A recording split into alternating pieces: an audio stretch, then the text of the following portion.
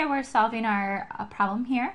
Again, following our order of operations. Please excuse my dear Aunt Sally. P stands for parentheses, E is exponents, M is multiplication, D is division, A is addition, and S is subtraction.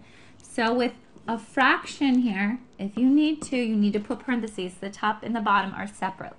So I look at the top, all I have is negative 6 times 2. So I'm going to multiply those numbers. Negative 6 times a 2 is a negative 12. On the bottom, I don't have to do anything. I just have negative 3. Now I have a fraction. So what I need to do is simplify. A negative over a negative becomes a positive. Again, remember you can pick it up and form a plus sign.